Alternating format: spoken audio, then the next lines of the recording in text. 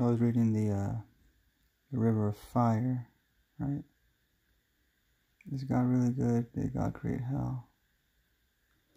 You know, it's interesting, I like it.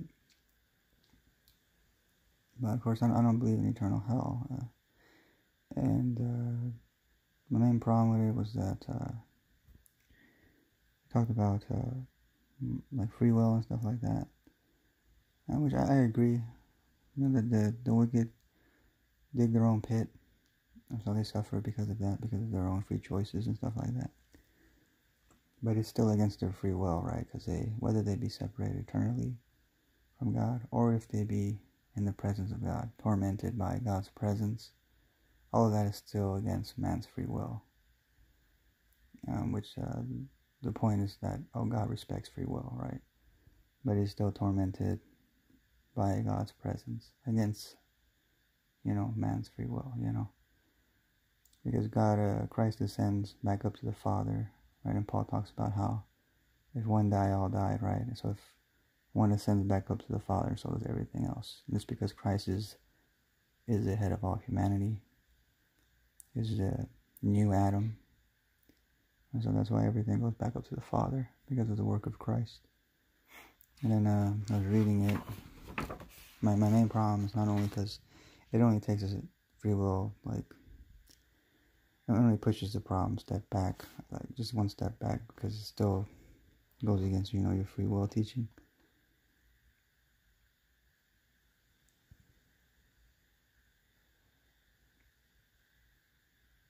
The other problem that I saw was that paradise is the love of God, in which the bliss of all the beatitudes is contained, and that the tree of life is the love of God. Do not deceive yourself, says St. Simon, the new theologian. God is fire, and when he came into the world, he became a man. He sent fire on the earth, and he himself says, this fire turns about searching to find material that is disposition and an intention that is good, to fall into it and to kindle, and for those in whom this fire will ignite, it becomes a great flame which reaches heaven. This flame at first purifies us from the pollution of passions, and then it becomes in us food and drink and light and joy, and renders us light ourselves because we participate in his light. God is a loving fire, and he is a loving fire for all, good or bad. That is, however, a great difference in the way people receive this loving fire of God. St. Basil says that the sword of fire was placed at the gate of paradise to guard the approach to the tree of life. It was terrible and burning toward infidels, but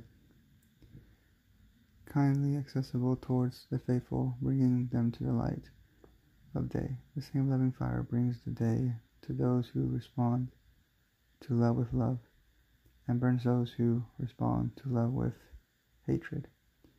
Paradise and hell are one and the same river of God. A loving fire which embraces and covers all with the same beneficial will, without any difference or discrimination. The same vivifying water, a life eternal for the faithful, and death eternal for the infidels. For the first, it is their element of life. For the second, it is their instrument of their eternal suffocation. Paradise for the one is hell for the other. Do not consider this strange. The son who loves his father will feel happy in his father's arms. But if he does not love him, his father's loving embrace will be a torment to him. This is also why when we love the man who hates us, it is likened to pouring light coals and hot embers on his head. I say, right, St. Isaac the Syrian, that those who are suffering in hell are suffering and being scourged by love. It is totally false to think that the sinners in hell are deprived of God's love. Love is a child of the knowledge of truth, and unquestionably given commonly to all. But love's power acts in two ways. It torments sinners, while at the same time it delights those who have lived in accordance with it. God is love. If we really believe this truth, we know that God never hates, never punishes, never takes vengeance. As Abba Amma says, love never hates anyone, never reproves anyone, never condemns anyone, never grieves anyone, right? Never abhors anyone, never faithful, nor infidel, nor stranger, nor sinner, nor fornicator, nor any impure, but instead is precisely sinners and weak and negligent souls that it loves more, and feels pain for them, and grieves and laments, and feels sympathy for the wicked and sinners more than for the good, imitating Christ, who called sinners and ate and drank with them. For this reason, showing what real love is, he taught, saying, become good and merciful.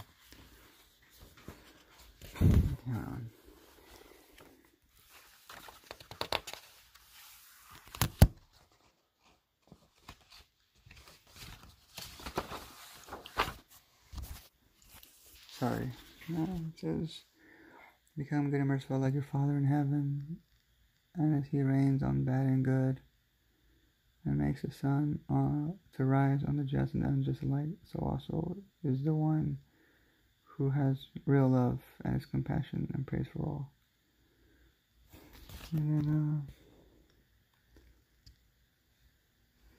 it says, now it is for anyone, and if anyone is perplexed and does not understand how it is possible for God's love to render anyone painfully wretched and miserable and even burning as it were in flames, let him consider the elder brother of the prodigal son. Was he not in his father's estate? Did not everything in it belong to him? Did he not have his father's love? Did his father not come himself to entreat and beseech him to come and take part in the joyous banquet? What rendered him miserable and tortured him with inner bitterness and hate? Who refused him anything? Why was he not joyous at his brother's return? Why did he not have love either toward his father or towards his brother? Was it not because of his wicked inner disposition? Did he not remain in hell because of that? And what was this hell? Was it a separate place? Was there any instrument of torture? Did he not continue to live in the Father's house? What separated him from all of his joyous people in the house, if not his brother, right? If not his own hate and his own bitterness, did his father or even his brother stop loving him? Was it not precisely this very love which hardened his heart more and more? Was it not the joy that made him sad? Was it not hatred burning in his heart towards hatred for his father and his brother? So it says, hatred for the love of his father toward his brother, and for the love of his brother toward his father, this is hell.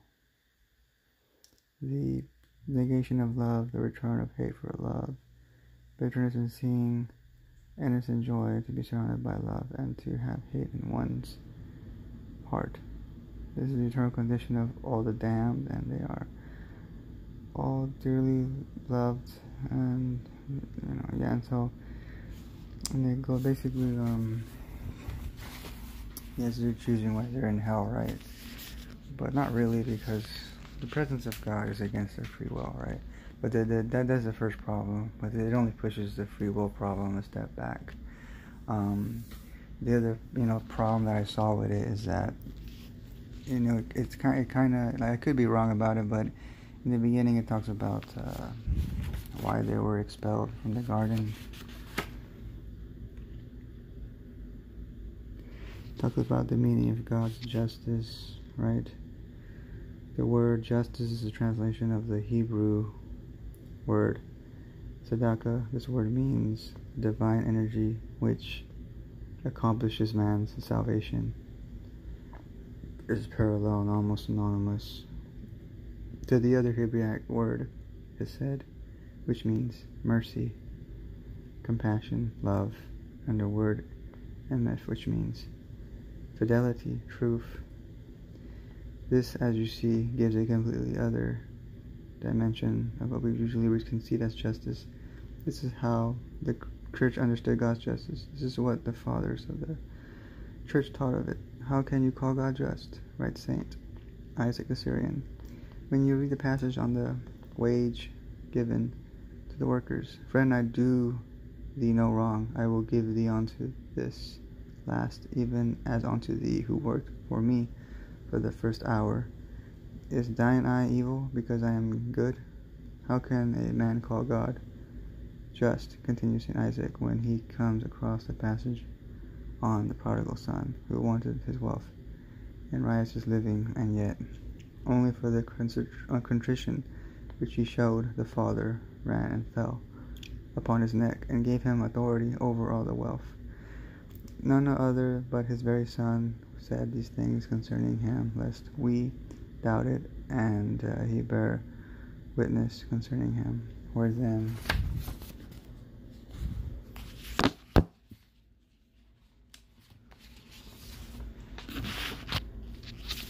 then is God's justice? For whilst we were sinners, Christ died for us. And he talks about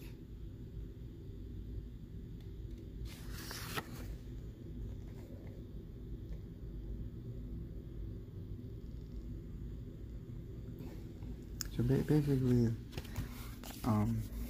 the divine energy that accomplishes man's salvation. That is for all, even the wicked.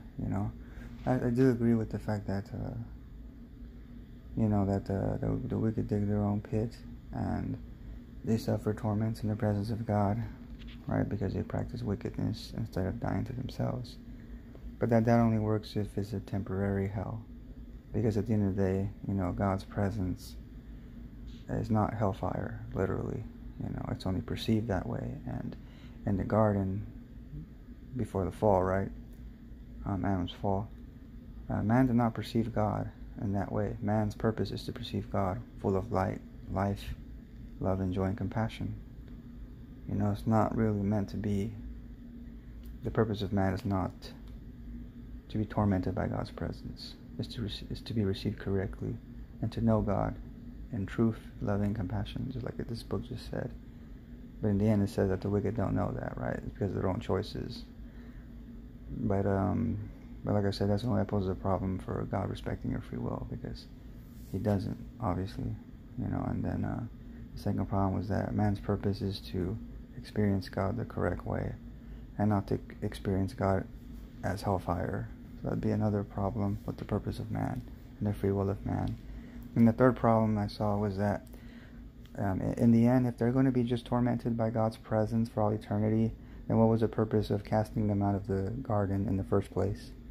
Because they were already tormented by God's presence. Because they what ended up happening with the corruption with Adam and Eve and God is that their relationship became estranged, and they saw God differently, and they became ashamed and full of fear and torment by God's presence. And so God cast them out, you see, because they can no longer eat of the tree of life, so they can no longer live forever in this condition. So that's the loving kindness, right? That this book also spoke about, how they were cast out of paradise in order to be spared this torment and, living forever in a corrupt state. You see, so they were cast out of loving kindness, and the lake of fire is the same thing.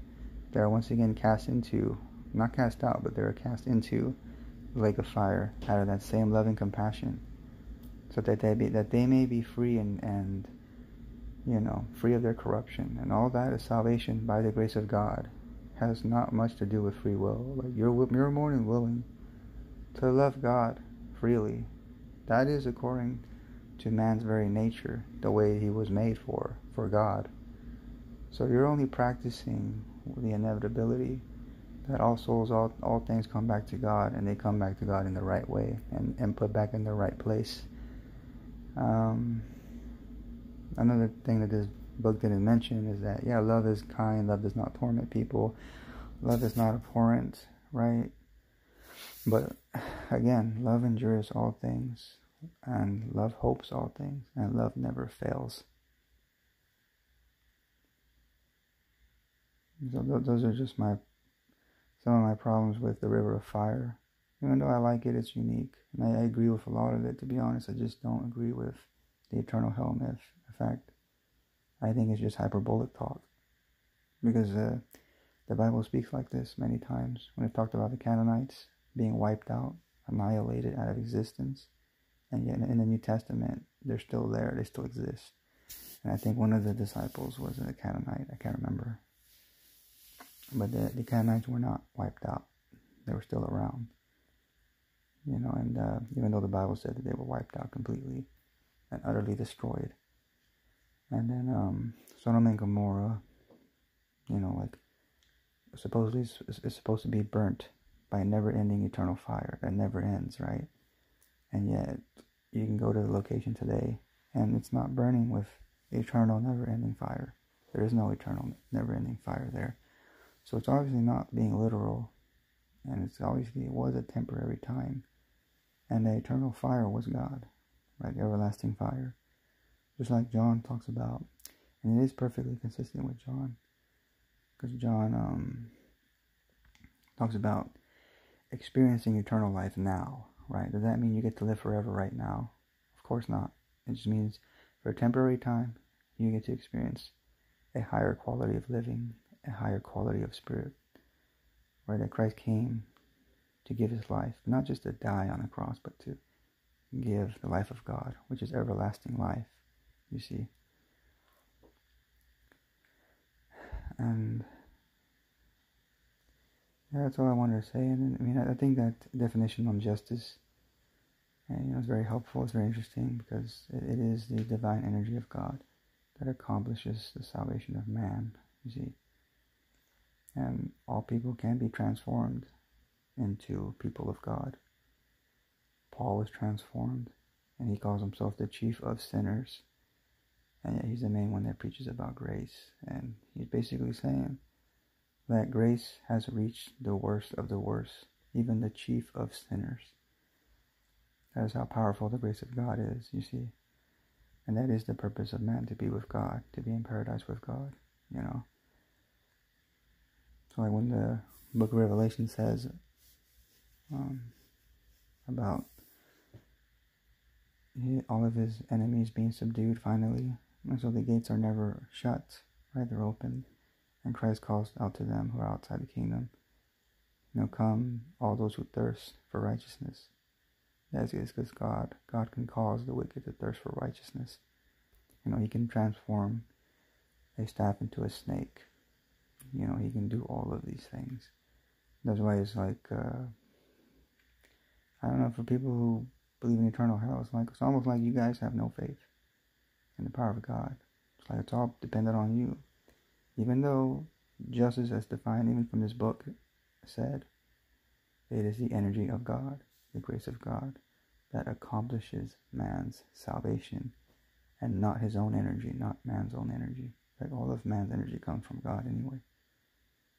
So just some thoughts on this book. Even though I like it, I disagree with it. And if you like my channel, if I'm wrong, that's fine. All we can do is learn. But if you like my channel, you like my videos, and just like and subscribe. Thank you and good night.